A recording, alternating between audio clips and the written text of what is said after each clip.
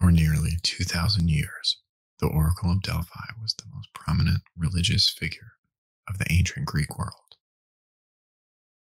Many believed the oracle to be the messenger of the Greek god Apollo. Apollo was the god of light, music, knowledge, harmony, and prophecy. The ancient Greeks believed the oracle spoke the words of the god, delivered his prophecies, whispered to her by Apollo. The Oracle of Delphi was a high priestess, referred to as Pythia, who served in the sanctuary of the Greek god Apollo. The ancient Greek oracle served at the shrine built upon the sacred site of Delphi.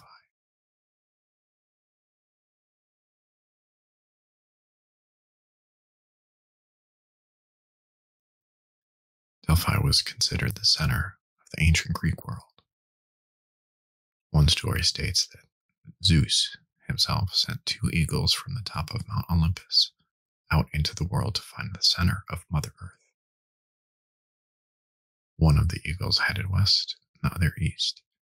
They met in Delphi.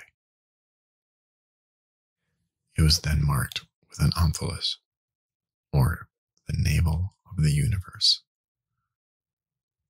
Ruins near Delphi have unearthed evidence that long before the first appearance of Pythia, there existed another oracle that worshipped the earth goddess Gaia. It said that Apollo conquered the land from the Mycenaean and fought a giant python guarding the oracle's cave. He then chose a woman to be the new Pythia. The oracle was regarded as the most powerful woman of the classical period from about 1400 BC to 400 AD. So why was the Oracle of Delphi held in such high esteem, and what made the Delphic oracle so important?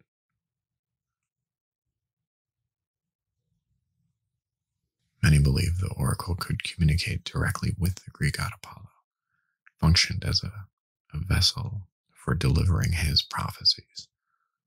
The peak period of this influence of the Oracle of Delphi was around 500 to 300 BCE. People at that time would come from all over the ancient Greek Empire, and even beyond, to consult with the revered high priestess. The oracle would be consulted before any major state undertaking. Greek leaders sought out the advice of the oracle before planting crops for the season, or founding a new nation state, or beginning a war. The oracle would even dictate the day an army could attack. The Oracle of Delphi was not the only oracle found in the ancient Greek religion.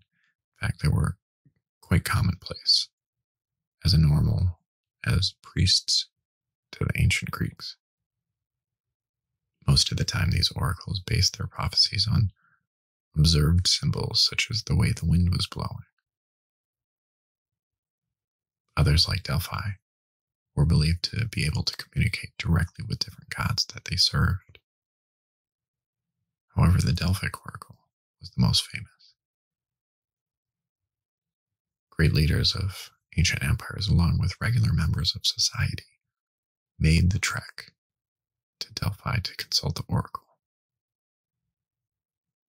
King Midas and the leader of the Roman Empire, Hadrian, are among those who sought the prophecies. According to the philosopher and historian Plutarch's records, those who sought wisdom of the Pythia could only do so for 9 days a year.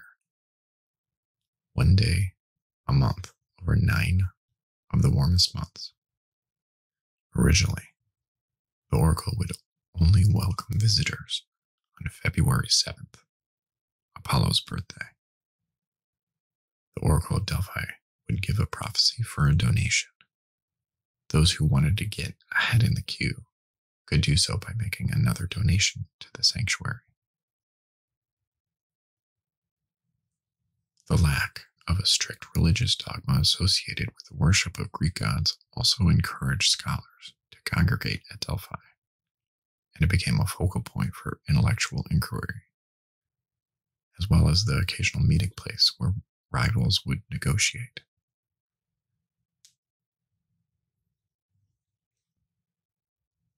Delphi became a fantastic showcase of art treasures, and all Greek states would send rich gifts to keep the oracle on their side. The path to the sanctuary, called the Sacred Way, was lined with these gifts and statues given to the oracle in return for a prophecy. Having a statue on the Sacred Way was also a sign of prestige for the owner, because everyone wanted to be represented at Delphi. While the Pythia first prophesied from atop a simple rock on the site, a temple was eventually constructed that would house the oracle beginning in the 8th century. The temple at Delphi was built by priests of Apollo from Crete. The temple was built on the Delphic fault. Initially, scholars believed that the Delphic fault was a myth, but it was actually proven to be fact in the 1980s, when a group of scientists and geologists discovered that the temple ruins sat on not one but 2 faults. The temple was built on the site where 2 faults crossed. The crossing of these 2 faults would have meant that the site was prone to earthquakes, which would have created friction along the lines. This friction would have released methane and ethylene into the water which ran beneath the temple. Perhaps not coincidentally, there are also ancient stories that say these noxious gases were part of the ritual. During the 9 days every year that the Pythia was to receive prophecies, she followed a ritual thought to purify her. In addition to fasting and drinking holy water, the Pythia bathed at the Castalian spring. The priestess would then burn laurel leaves and barley meal in the temple as a sacrifice to Apollo. From ancient sources, we know that the Pythia entered a sacred room called the Adyton. The oracle sat on a bronze tripod seat close to a crack in the stone floor of the room. Once seated, the oracle would inhale the vapors escaping from that spring that ran beneath the temple. She then entered a trance-like state. According to Greek mythology, the vapors that the oracle inhaled came from the decomposing body of the Python who had been slain by Apollo. In reality, the fumes were caused by tectonic movements along the Delphic fault, which released hydrocarbons into the stream below. The priests interpreted these prophecies or predictions and delivered the message from Apollo to the visitor. Some sources describe the oracle's prophecies as being spoken in a dactylic hexameter. This means that the prediction would be spoken rhythmically. The verse would then be interpreted by the priests of Apollo and relayed to the person seeking the answer to a question.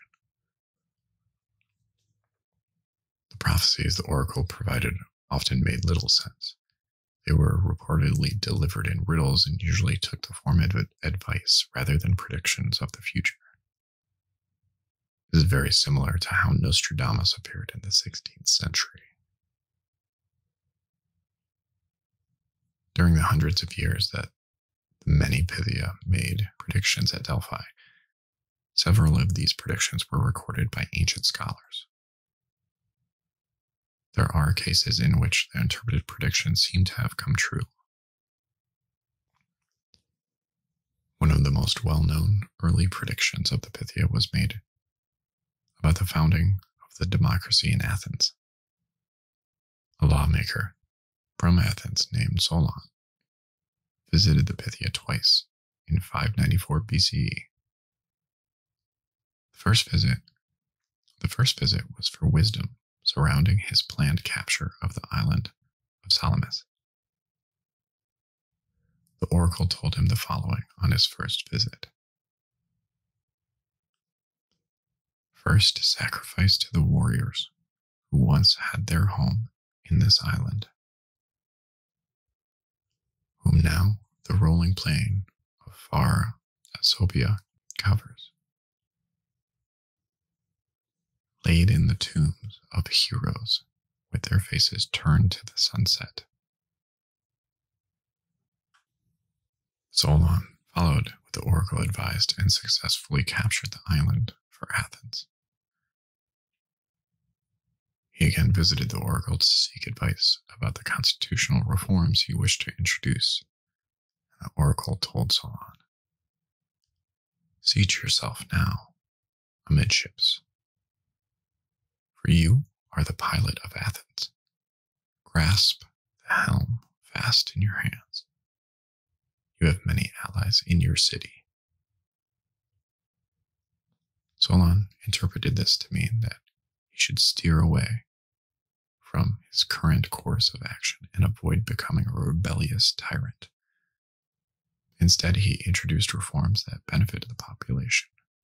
Solon introduced trial by jury and taxation proportional to income. Solon forgave all prior debts, which meant the poor were able to rebuild their lives. Solon required all magistrates to swear an oath to uphold the laws he had introduced and maintain justice. If they failed to do so, they had to build a statue of the Oracle of Delphi equal to their weight in gold.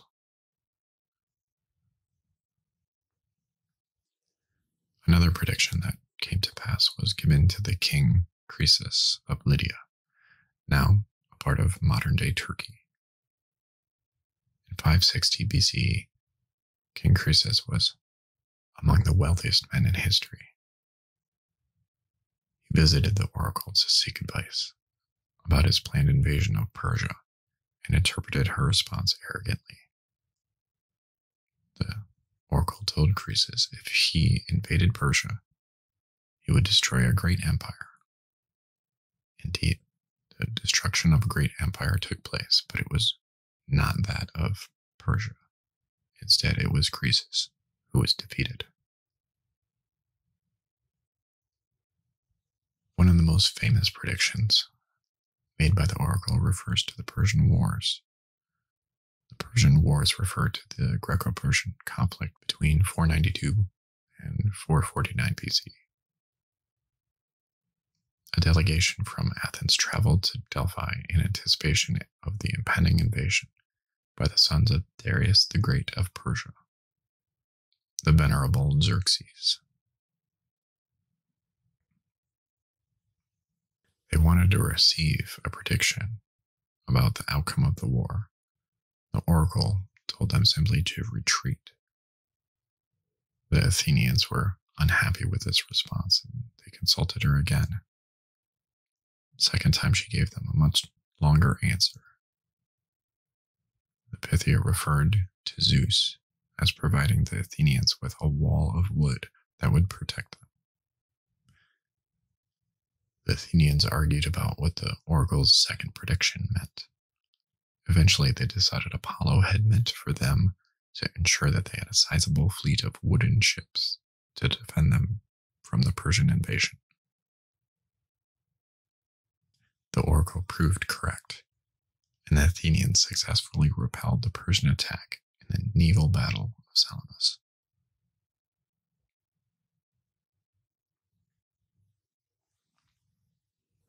The Oracle of Delphi was also consulted by Sparta, who Athens had called upon to help them in their defense of Greece. And initially, the oracle told the Spartans not to fight, for the attack was coming during one of their most sacred religious festivals. However, King Leonidas disobeyed his prophecy. He sent a force of 300 soldiers to help defend Greece. They were all killed at the Battle of Thermopylae, a legendary ancient tale. Though this helped ensure Greece's later victory at Salamis, which all but ended the Greco-Persian Wars.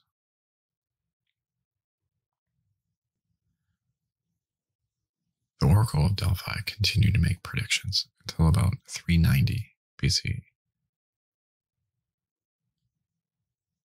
The Roman Emperor Theodosius issued an edict that Christianity, specifically Nicene Christianity, the official religion of the Roman Empire, and he banned all pagan religious practices. Theodosius banned not only the ancient Greek religious practices, but also Pan-Hellenic games. The last oracle spoke to a messenger sent by Julian the Apostate and returned with the following statement delivered in hexameter. It reads, "Tell the empire that the Daedalic hall has fallen.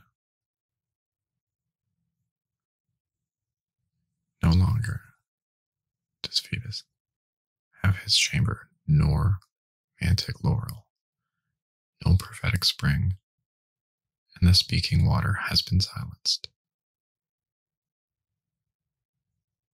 After Theodosius's ban, the sacred way was ransacked, and the temples and statues were all destroyed.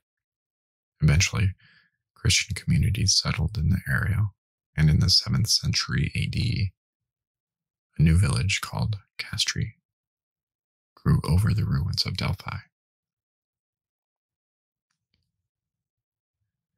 For centuries, Delphi was lost to the pages and stories of ancient history. It wasn't until the 1860s that a German archaeologist rediscovered Delphi. The site had been buried under a town. Today, pilgrims, in the form of tourists, still make the trek to Delphi. Although visitors may not be able to commune with the gods, the remnants of the sanctuary of Apollo can still be seen.